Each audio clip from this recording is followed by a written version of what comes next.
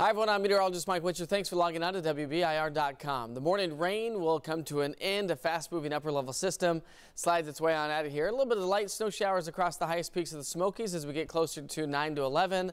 By noon, the moisture moves its way on out. Sunshine moves its way on in, and it's going to turn out to be a nice, pleasant afternoon as the kids head home from school. Yeah, we're back at it here today. So volume of traffic is going to be a little bit on the heftier side as well. We started the morning off with temperatures in the 30s and 40s. By lunchtime, we're going to be in the mid to upper 40s, and then forecast highs here today topping out in the low 50s. Heading into the evening commute, dry, clear, and drop into the low 40s by dinner time, 7 o'clock tonight. 7-day forecast, sunny, dry after a morning low of 31. We'll make it to 51 degrees tomorrow. Increasing clouds on Thursday, but increasing temperatures. We're going to be near 60.